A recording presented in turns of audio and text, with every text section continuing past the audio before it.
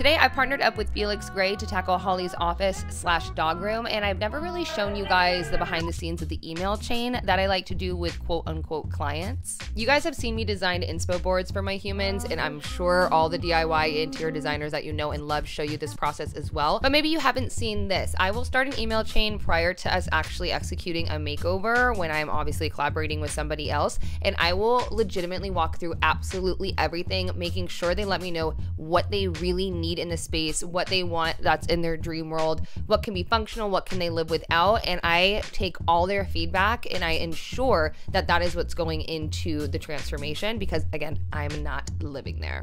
This room is actually where Holly keeps Tyson and Vinny. Vinny is a Great Dane Pit Bull mix and Tyson is a Boston Terrier, and they both are just the best of friends, but this is where she contains the beast. Ever since I did Paul's office, Holly has been completely obsessed with a geometric wall in the blue. She was probably obsessed with it before then, but I think being able to see it and see photos that I could do it made her like, I need that on this wall ASAP. She also loved what I did to Michaela's closet, turning it into an office space, because Holly needs a ton of desktop space, if that makes sense, to spread out her work. So she wanted a second place to have things table height, and then also to have a couple of shelves for storage. The top priority though for Holly, if we're gonna be honest, as every dog owner's priority should be, is their comfort level. So she bought a memory foam twin mattress that I'm gonna show you how I DIY'd a dog bed, aka couch, for her Great Dane and Tyson. We're not gonna forget about the Boston either. You guys know the drill by now. I love getting my humans involved, and Holly's like the #1. So she cleaned the walls, patched them, and painted them while I worked on the builds at home. So by the time she was done painting this room, which we decided to paint the ceiling too, I could just come, install, and handle everything within about like 2 days. This was the first time that I've ever painted absolutely everything the same color, and I'm completely in love. It is so moody and it is so sexy in my opinion, and I'm gonna definitely be trying it more often.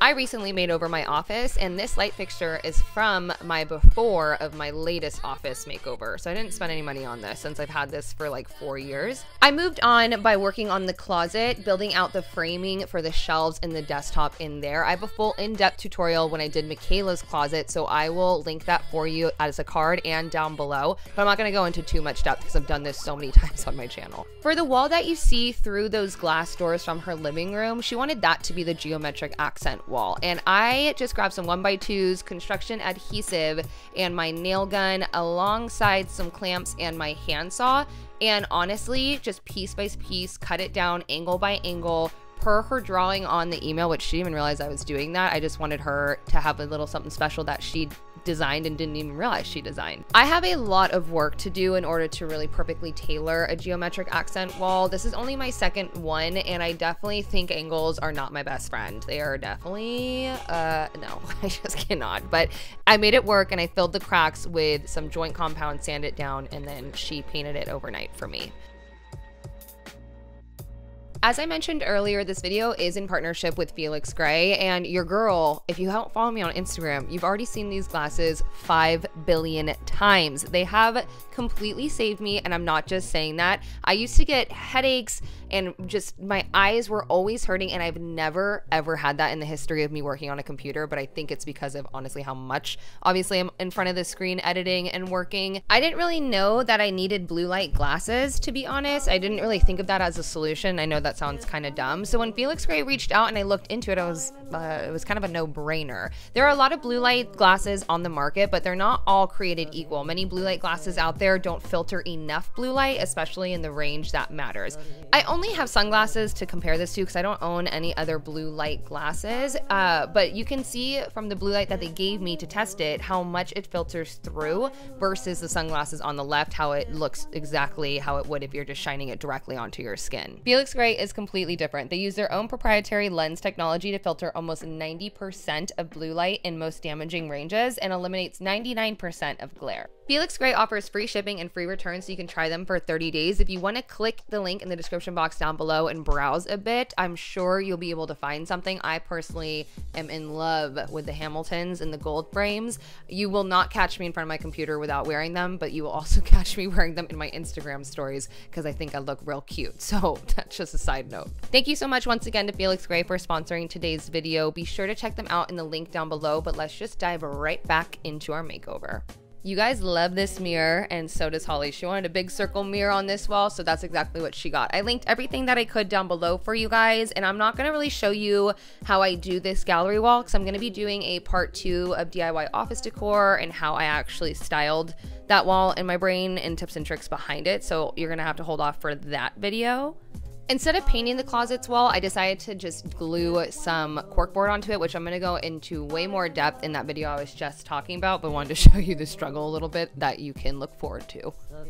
As I mentioned before, I have an entire tutorial on this. I just decided to cover the framing of the shelves with the thin underlaminate that I typically use that is not finished, so you don't have that crazy glossiness. I wanted a very neutral wood, very flat finish.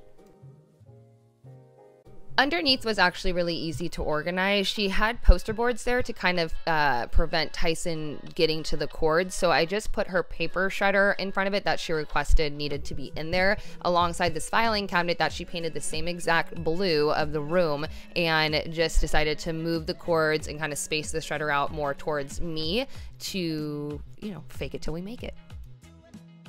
As far as the dog bed goes, it is honestly not that hard of a build. You're going to cut the plywood down to the size of your mattress. I added a couple of inches just because I wanted a little bit of a lip on the outside. I sanded this down from a 60, 80, 120 to 220 just to make sure everything was nice and smooth for the dogs. I cut the remainder of the plywood to be the base, if you will, and then cut dowels down to size. I cut 1, 2, 3, 4, 5, 6, 7 dowels and strategically placed them so the plywood wasn't going to bow out. But there was no need to go crazy for this because it's for the dergs, not for a bunch of humans, you know? I traced where I wanted the legs to go. That way I had a reference when I needed to pre-drill the holes from the bottom up. That way, when I go to install and I add the wood glue and it dries, I can just flip it over, and then I have those drill marks from the front to go ahead and use my wood screws to secure.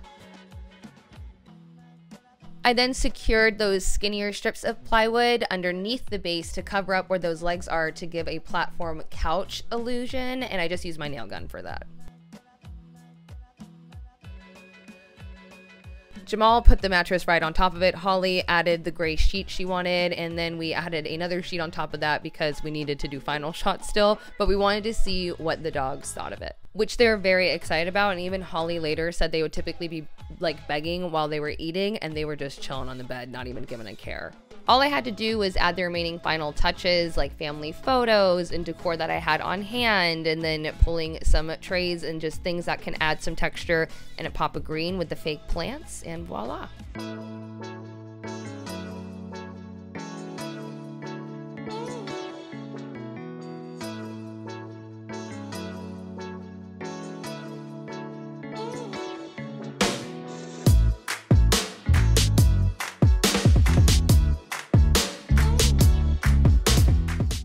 Two things. Number one, I definitely need to add more 1x2s, like design-wise, to the left of that geometric wall. I definitely thought the gallery wall would pull away from it, but I think I need to add more.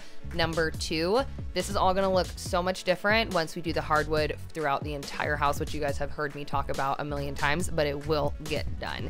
All in all, I am completely in love with this transformation. I think we really utilize the space in a smart way that incorporates Holly and her dogs being in there 24/7, but you guys let me know what you think in the comments down below. There are a couple of DIYs that I fully did not mention in this video, as I said before, because I'm gonna go into depth in another tutorial. One of them being my most favorite is this pin board, but there is a story behind it, and I cannot wait to share that video with you guys. Thank you so much to Felix for sponsoring today's video, and thank you to you guys for your patience, love, and support throughout these weird 2 weeks where I wasn't posting. I have a lot of content coming your way. I hope that you guys enjoy it, and I hope that this brought a little bit of light to your day. I will see you soon with another DIY.